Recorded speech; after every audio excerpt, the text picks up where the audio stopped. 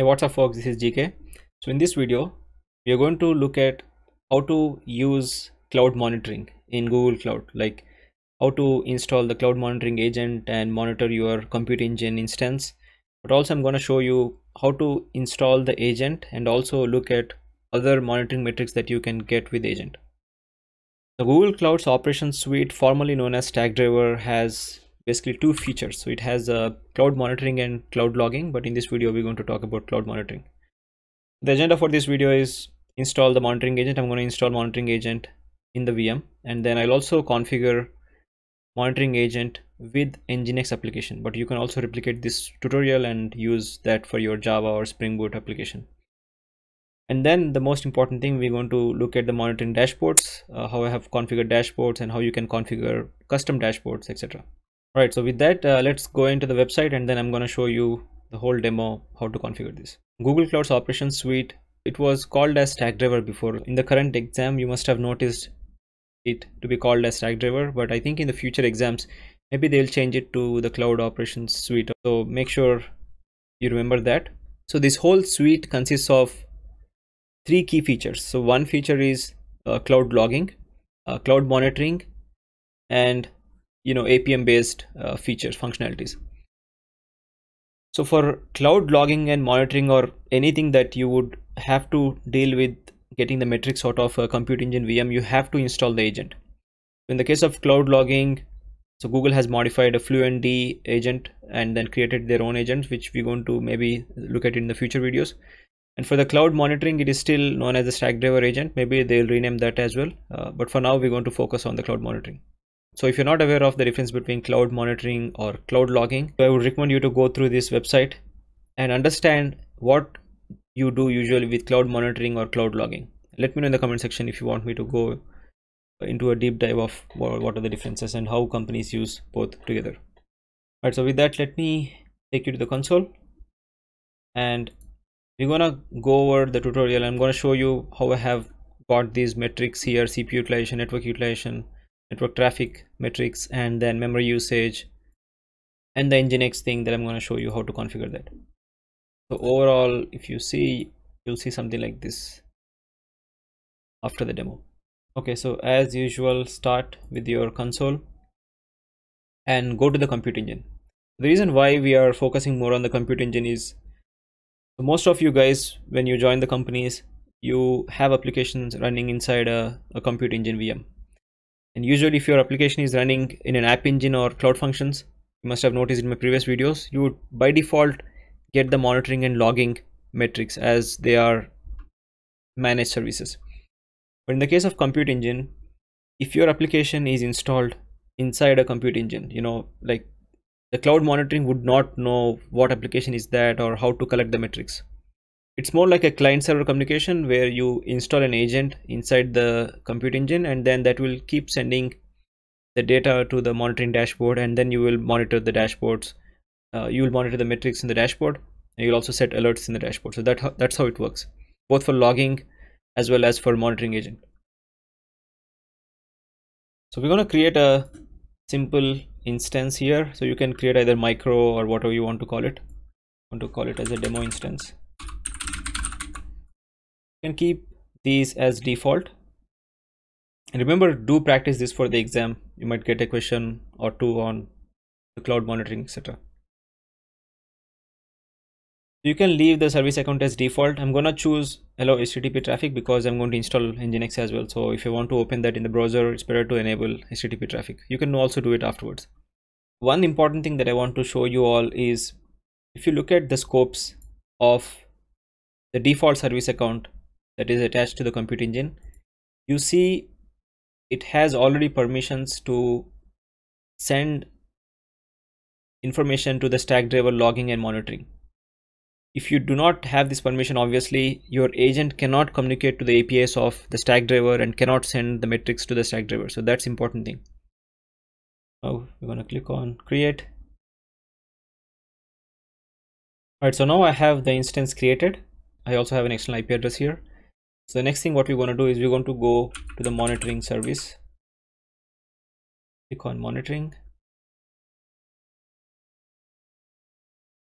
Since we have two compute engines, we're going to select on view GC dashboard.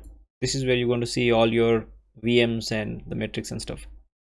Alright, so it shows one active VM and one with agent that I've used before. But now go to the VMs dashboard. And here you will see all the instances. So I have my old instance that I have previously used to prepare for this video. So that has the monitoring agent installed. So the VM that I have created just now, if you see here, the monitoring agent status, it shows as not detected. So meaning that by default, whenever you install a VM from the image of DBN or whatever, it doesn't have the monitoring agent installed by default. That's what we're going to do here now. So you can either click on not detected here and then install the agent, or you can go to the documentation. I'm going to show you that as well. I'm going to paste these links in the description. You can go here and then you can follow these instructions.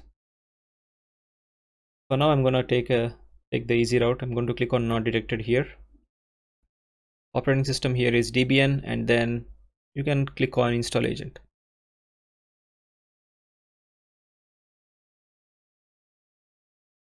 So it's going to provision the Cloud Shell, and then it's going to paste the command that is there here. Then enter, authorize, continue.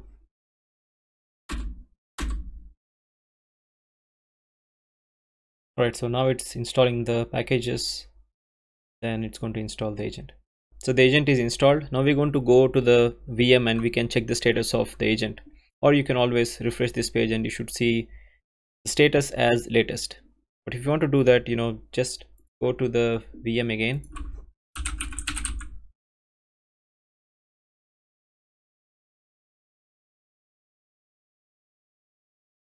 And then click on SSH. Then copy the command, which is sudo service Stackdriver agent. So the service name is Stackdriver agent. You're going to see the status of that. Alright, so now I'm in the instance, this demo instance. And now, as you can see here, the status of the agent is active and it is running. This is the important thing. Now here in the dashboard of monitoring, in the monitoring dashboard, as you can see, it is installed and it is the latest. So for now, we're not going to install the FluentD or the logging agent, but we're going to focus more on the monitoring agent. So after the agent is installed, you're going to click on the demo instance, and now you'll start seeing the CPU utilization, network traffic, and others, which are by default you would see as part of your instance without configuring the agent. But with respect to the agent, you will see the agent metrics as well in the agent section. The memory utilization, CPU load, and all those things that you would see only when you install the agent. So this is the most important thing to remember. I think if you are familiar with AWS, you know this, like there are some monitoring metrics that you get without installing agent. For example, you get CPU and other metrics by default, and some metrics you get only with the agent installed, like the memory metrics especially. And you can also perform certain actions based on those metrics, like if you want to scale the instance or do all those stuff, you have to have the agent configured to get the custom metrics and do other stuff. So now the other important thing that you can perform with the agent, especially this is the most important thing, you have an application installed in the compute engine, is monitoring third-party applications. Now by default, once you have the agent installed, you can monitor all these third-party applications. So Google has provided some of the metrics that you can get once the agent is installed for these. But if you want to do other stuff, you can also do using custom metrics. You can create your own custom metrics, which we are not going to discuss in this video. So I'm going to use Nginx, but also you can use Redis or Apache or whatever you want.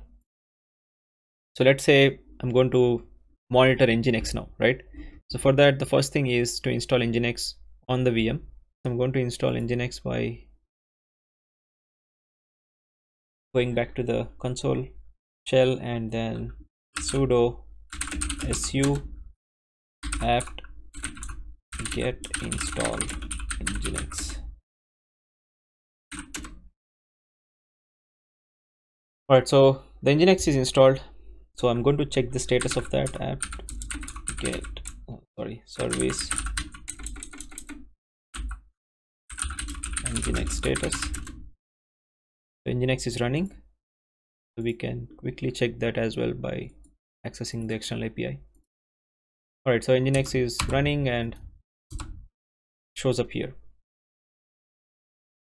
Now for the agent to get the metrics of your application, or like for example in case of Java, if you want to get the JVM level metrics or anything that is specific to Java, you have to configure agent to that application, and then the agent will start monitoring that application and send those metrics to the dashboard through the Stackdriver API. So that's how it works, right? Now for that we have to go back to this section, and then this is the command. What it does is it goes to the Nginx configuration file and it's going to configure to send metrics to the Stackdriver. Now the concepts are pretty much similar even with any other monitoring tool. For example, New Relic or Dynatrace or any such monitoring tools, you will have those agents and then you will configure those agents with application, and the application will start, or the agents will start gathering the important information from the application and send those information to the dashboards. Copy this and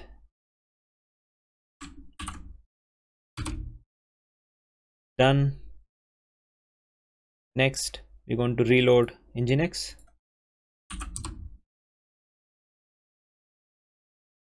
So this is to configure monitoring to monitor Nginx. Now we're going to enable the Nginx monitoring plugin, and this is something that we have to do for the Stackdriver agent.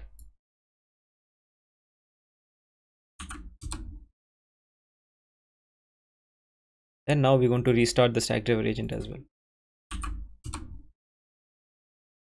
All right. So after Nginx is configured, you can only monitor certain default metrics that you will get with Nginx. So we're going to look at those metrics while it is going to show up in the dashboard. So click on Nginx here, and you're going to see the full list of metrics the Nginx plugin monitors here. All right, so these are all the metrics that you're going to monitor default when you have Nginx installed and when you configure the agent with Nginx.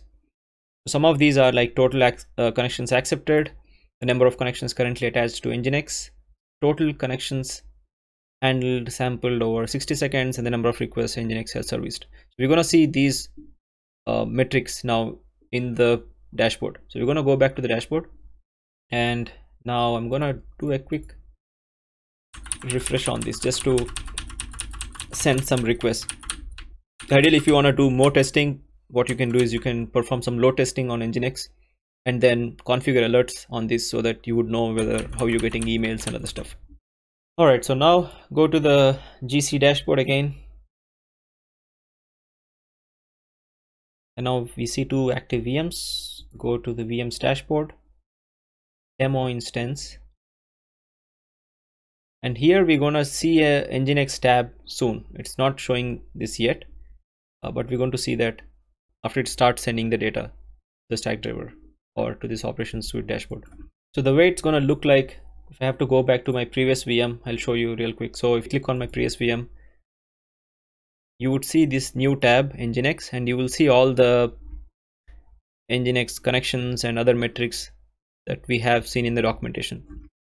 So these things will be monitored. Now these are the default dashboards, right? So if you want to create your own dashboard, you can click on the dashboards here and then create a dashboard on top. You can also create a scorecard or whatever graph you want to select, the chart library, and click on one chart library that you would like to choose. Let's say I want to do some I want to call it as an Nginx connections or something, right? And I'm going to select GC instance, and here you can select Nginx active connections or something like that. So you'll see Nginx connections, Once you create this, and then you can create this as a dashboard for monitoring your multiple applications inside a VM, or if you want to combine that with App Engine or anything, you can create this custom dashboard, and then you will see that custom dashboard here. So that would be your new dashboard that you would like to see, and share it with your team members. And then click on Metrics Explorer. You can see different metrics here, and then if you want to alert on those metrics, you can go to the alerting. Then you can set up some email notifications. I'm going to go over this part maybe in the next part of this video. So that's all I wanted to cover in this video, but again, do practice this for the exam. Make sure that you understand the concepts right, and you understand what you can monitor with the agent, and what you can monitor by default without an agent, and how to configure agent with your application. With that, thank you so much for watching this video, and let me know in the comment section if you have any questions on this. Thank you.